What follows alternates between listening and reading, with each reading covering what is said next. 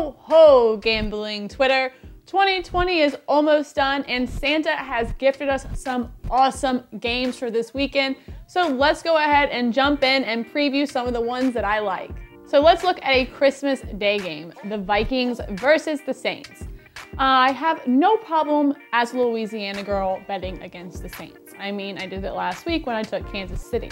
While I will always be a fan of the Saints, LSU, etc., I'm more of a fan of the ticket that I'm holding. And in this case, I really like the Saints this week against the Vikings.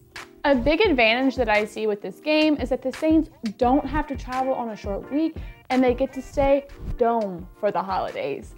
Plus, Drew Brees looked relatively sharp off of his injury last week, and I'm pretty sure that the Vikings are absolutely done with Kirk Cousins, and Justin Jefferson might have accidentally confirmed it on that hot mic.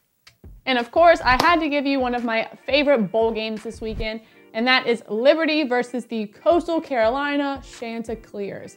I love Coastal in this spot for a few reasons, but Grayson McCall is the major reason. He's not thinking about next level, he's not opting out or anything like that. He is a redshirt freshman and all he's thinking about is winning this bowl game and bringing that momentum into next season. The same dedication and motivation can be said about head coach Jamie Chadwell, as he just signed an extension to stay his behind at Coastal. Whereas the same cannot be said for Hugh Freeze, whose name has come up in almost every coaching vacancy. I'm not saying that Liberty won't be prepared. I'm just saying with all of the uncertainty around the program, I'm gonna go with the more consistent team with the motivation in the Chants, who I've been riding all year. Chants laying the points, let's go. And of course, it wouldn't be Christmas Day without NBA. And there are a ton of great games to choose from, but one that sticks out to me is the Celtics money line over the Nets.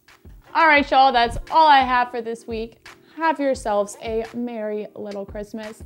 And if you don't do that, just have a happy holidays. And of course, make some money.